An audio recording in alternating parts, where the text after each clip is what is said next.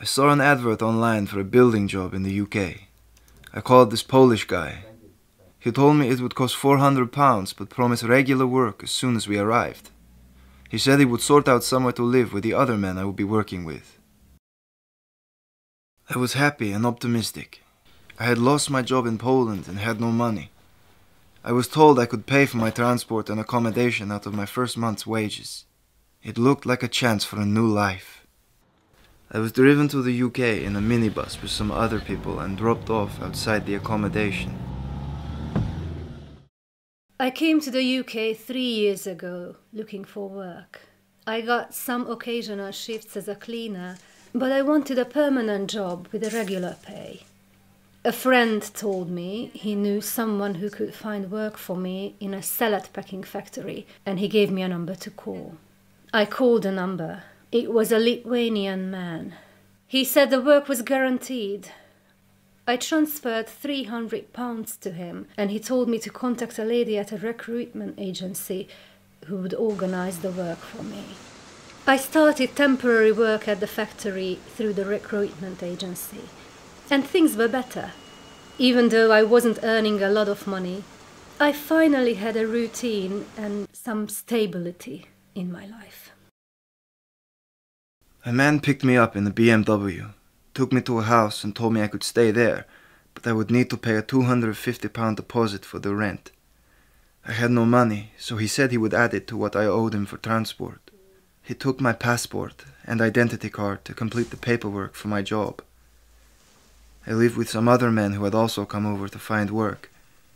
The house was overcrowded with dirty mattresses and sheets. It didn't feel safe. The job I was promised didn't exist. I wasn't given work for 6 weeks. I was living with no money to support myself and completely dependent on the agent for my living costs. Each week I owed him more money since I was building up debt for food and rent. The agent made me open a bank account so I could apply for jobs, but he kept the bank card. I applied for a permanent job at the factory. The man who arranged the job called me and said that I had to pay him another £500 now that I had a permanent job. I told him I didn't have enough money, and he threatened to send some people to collect the money from me. The week after, I was walking home from work when a man stopped me. He grabbed me by the throat and demanded I give him money to repay my debt. He told me he would find me again soon. I heard that other people from the factory owed this gang money too.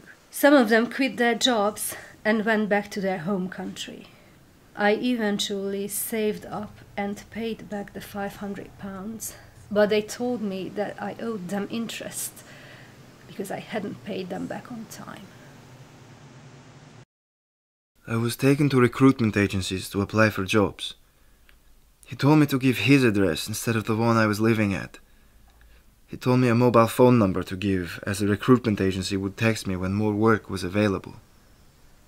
I was given a temporary job packing chicken in a factory. As soon as I was paid each week, he would use my bank card to take out all of my wages to cover the money I owed for travel and accommodation. He gave me only £20 a week to buy food.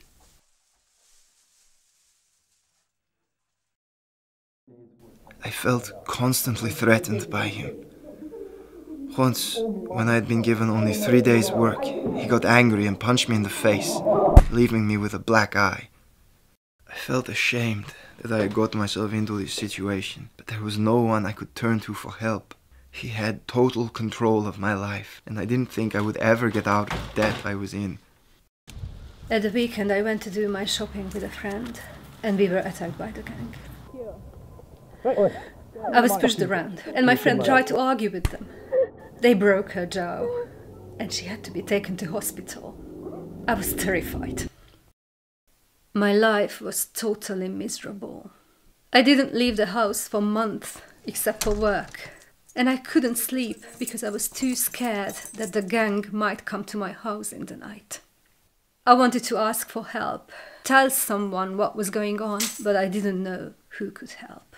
I thought about calling the police, but I didn't know if they would understand or help, and I was scared that the gang would find it out.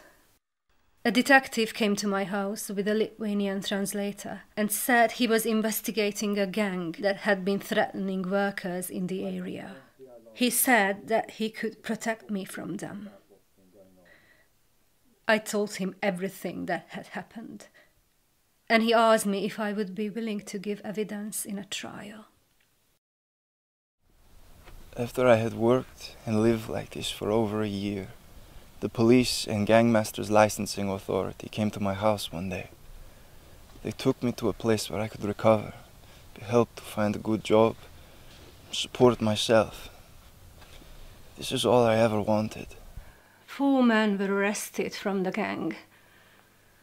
And later I found out that there were dozens of workers at the factory who had been threatened by this gang. The police found new homes to those who had been badly hurt, and they also arranged protection for their families in Lithuania. I'm all right now, working a new job here for a good agency. But I've been through a tough time.